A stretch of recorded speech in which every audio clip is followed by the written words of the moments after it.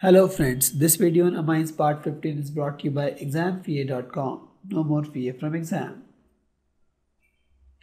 Let's understand now physical properties of amine. We have now till now understood how to name the amines and how to prepare amines. Now let's understand the physical properties of amine. So if you see the lower ones, the lower amines, for example, CH3NH2, right? C2H5NH2, methanamine, ethanamine, these are gases. The lower ones are gases.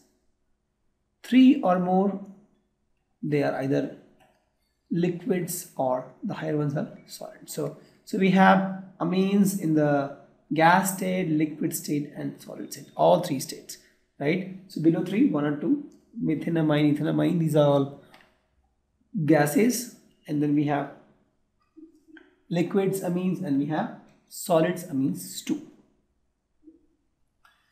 Aniline, which we know is this guy,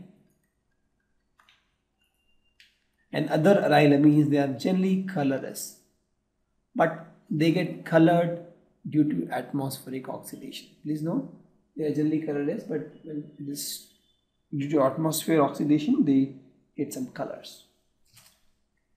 And if we talk about the boiling point of these amines, the primary and secondary amines are engaged in intermolecular hydrogen bonding, but not tertiary, because if you see this is my tertiary and these all are, there is no bonding actually, but if you see this is my primary amine, this hydrogen has slightly positive charge, this nitrogen has slightly negative charge, so there's a bond here, right?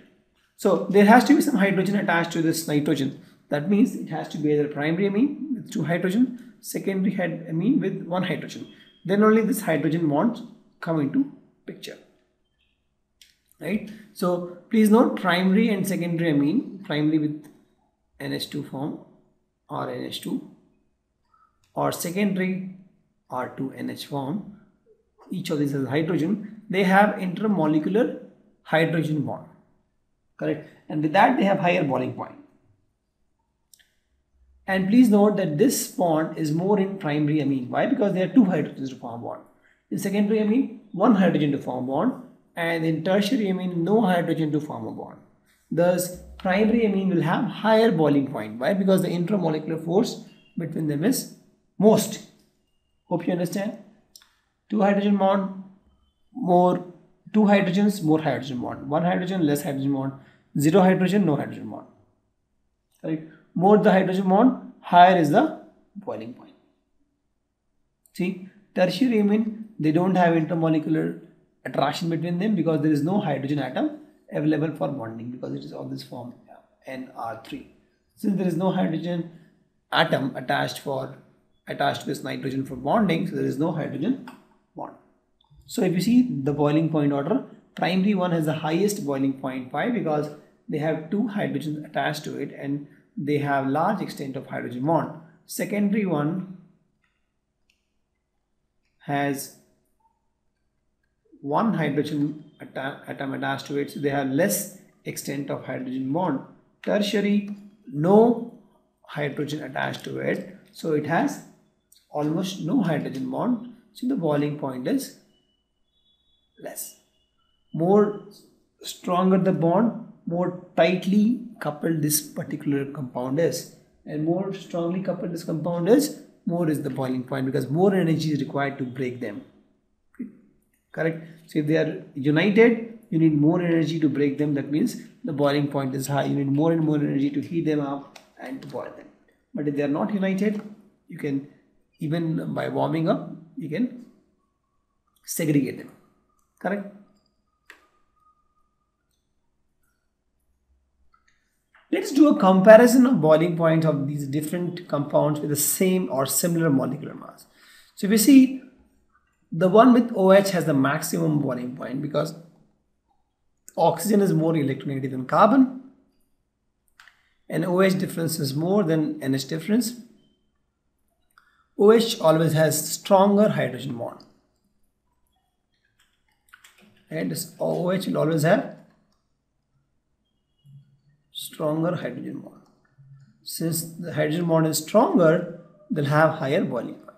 And then comes primary amine because it has two hydrogens to form bond. And then comes secondary amine, if you see, which has one hydrogen. And then comes a tertiary amine. At least there is some electronegativity difference, and here a normal alkyne. So hope you understood why, because OH, if it is OH here or OH here, there is again ROH here, they'll form a stronger bond. The bond is stronger. Correct? Because oxygen is more electronegative. So generally, typically you will see alcohol will have maximum boiling point because alcohol has OH thing. The next is the solubility. See, the lower amines are water soluble because, as I told, they form hydrogen bond with water molecule. So if I have, let's suppose, CH3 NH2, and if I have water molecule here, slightly negative, slightly positive, so it will form a bond. Correct? It will form a bond. There is one more hydrogen molecule, let's suppose. It will form a bond. So there will be hydrogen bond actually. Correct? So the lower ones are soluble because this part is water insoluble. But if we keep increasing this mass, right, so only this part will not be able to take, the NH2 part will not be able to take the load of this whole R part here. So this is R.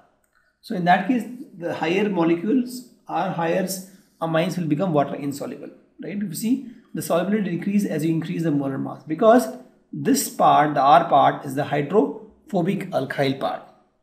Correct? So only this part is water soluble. So if this part is small, this part will take care of, the NH2 part will take care of this alkyl part, small alkyl part. But if this part is big, for example, you have something like this. Let's suppose you add more stuffs here, you make it more bulkier. Something like this. So only this part is water soluble and this bulky part is not water soluble. So even if this part is water soluble, this part is not soluble. So the overall it is not soluble. Correct? So as you go up, as you increase the molecular mass of this amines, it becomes less water soluble. We are seeing similar kind of trend in the other chapters where we have talked about ketones, aldehydes. Similar pattern here also. Right? So we see higher amines are almost insoluble in water. But these amines are soluble in organic solvent, alcohol, ether, benzene. Correct? Why? Because alcohols are more polar than amines and form stronger intramolecular hydrogen bond than amines. So these amines, the lower amines are soluble in water, the medium are sparingly soluble, the higher amines are water insoluble. Why? Because the water soluble part is NH2 part only or NH part depending on whether it is primary or secondary amine. And if you increase the alkyl part, the hydrophobic alkyl part, overall the compound becomes water insoluble. Let's talk about the smell of the amines. The lower aliphatic amines, they have fishy smell. They are gases and they have fishy smell. But the higher ones, they don't have strong water. They don't have strong water. They are okay kind. Thank you. Visit our website examfear.com to watch more and more quality educational videos. You can also attempt free online tests that are there in our website. You can also get access to tons of free study materials, and you can also find free tutors and mentors in this website. Thanks a lot for watching.